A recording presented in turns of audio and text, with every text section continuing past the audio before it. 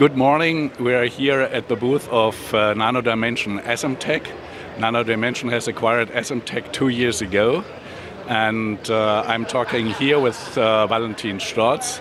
He's General Manager of Nano Dimension GmbH in Germany, and you're responsible for a company which was originally founded in Israel and is focused on 3D printing and focus on 3D printing for electronics, printed circuit boards, which is quite new. And I think there are only a few companies around who can do that. So could you please, in a few sentences, explain what's all behind this technology? Sure. So good morning, and thank you very much for coming here to our booth. Nano Dimension was originally founded as a company to revolutionize electronics manufacturing, building the first 3D printer for electronics. And today we sell and promote a process which we call AME, Additively Manufactured Electronics, that takes digital files, Gerber files, ODB++, or mechanical cut files to a 3D printer that then jets simultaneously silver, ink as conductive material, and a photopolymer as dielectric material to create, for example, high layer count PCBs. So 50 layers in 3 millimeters is very easy for us. Also buried and blind vias, as we're building it up additively from the ground. There's no drilling, no etching, no electroplating. And we are also able to do electronic designs that were not possible before or only very complicated. So for example, by the AME technology, we can print very long flat coils on very small space and integrate them in an electronics package that includes circuitry, but that might also include embedded components, that might also include heterogeneous integration of different components such as optics. And Nano Dimension has the vision to change how the world is manufacturing. So we believe that in the future, manufacturing will follow a similar path like the printing industry. Today you will only send a PDF around the world and it will be printed at location where needed. So in the future, electronic components or modules or even systems or product might be digitally saved in digital inventory and then sent all around the world and be produced on demand where needed, when needed. Okay, but in spite of these impressive achievements, there are always some disadvantages of the 3D manufactured printing circuit board against the traditional printed circuit boards. And you identified one of these hurdles and announced here at Productronica a big breakthrough in technology. Could you explain what this is about? Sure. It's actually two things resulting in a better product that comes out of the machine. So there is the challenge in making sure that we actually software-wise can integrate all different EDA programs, Zuken, Mentor, Altium, with also 3D component designs, like having a 3D printed coil or capacitor in that.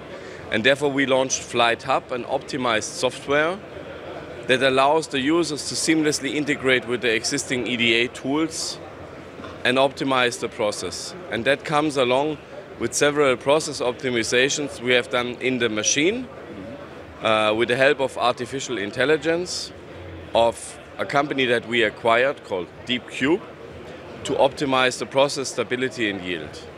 And the most important announcement for me personally and for all of us is a new dielectric material called INSU 200.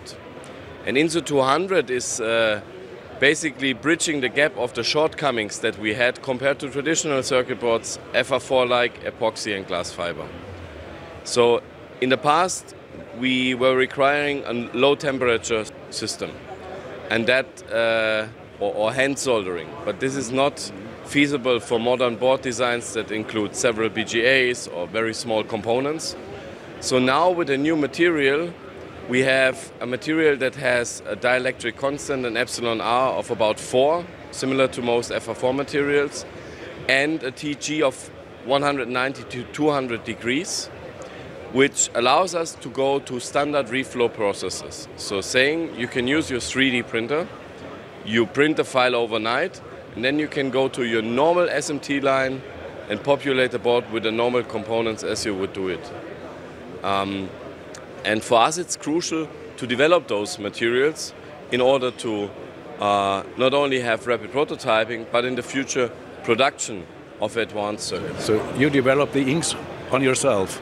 Yes, so Nano Dimension invested significantly into the research of the new materials. As we understand, the materials and process are key to really changing it. And if you look at the circuit board as it is today, it had about, let's say, 80 or 90 years to mature the process. So it will take some time for us to really be on par, while in certain areas, when it's about novel design features that you can only achieve with very few hard challenges, or it's even not possible to be easy. Let's say a 50-layer board is for us the same complexity as a 2-layer board.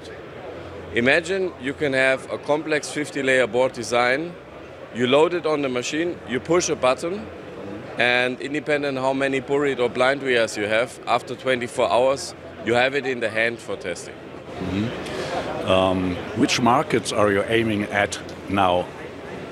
So the first markets, as this is a new technology, are traditional academia research, but also government organizations from defense, advanced research, aerospace companies. We see a lot of interest of space companies. So for example, we had an event on Monday, and the European Space Agency has a strategic program for 3D printing EEE components. And the first things are actually already tested in space. Another area is advanced medical products. So for example, we work with a young company from Dresden called Celtro. And what they are doing is energy harvesting of biological cells. So the cells in our body communicate over electrical energy, and they found a method to harvest them. So together with us, a new package was created integrating the energy harvesting, the active component, the passive components, and the circuitry in a very small package that can go over a catheter to your heart. And this pacemaker will pace your heart and never needs a battery change. Okay. Do you know how many Dragonfly 3D printers are working in the field?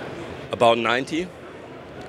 Mainly in the United States, in Europe, and in Europe mainly in Germany. So a few names that I can say from Germany are the Fraunhofer Institute IMTE or Fraunhofer Institute IZFP, the University of Stuttgart. They have a special project for the research on quantum sensors, and several other leading research institutes and organizations. So that's the reason you opened an office here in Munich?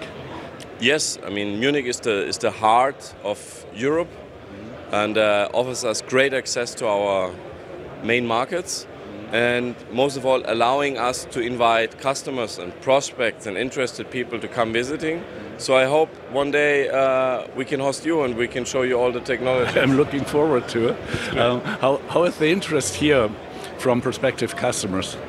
The interest is amazing. So we didn't expect so much traffic to happen, but I mean the idea of having 3D printed electronics is fascinating for everybody. But in the past we had the barrier that it was not compatible with standard SMT process. Now as we bridge this gap, it's very hard for us to keep up with all the required information. And you think the 3D printed circuit boards will get into production in due course? At some points. If you think of the 75 billion PCB market as a pyramid, where you have on the highest top the specialties, the high mix, low volume, and on the bottom you have the million-wise consumer electronic products. We will start from the top and target the high-end, the complex solutions. I think we will get a fair share of those in existing markets and new markets, but I don't think it will replace the 1, 2, 4 layer circuit boards in any way. So it will coexist. Of course. Okay, so thank you very much. Have a nice show and all the best.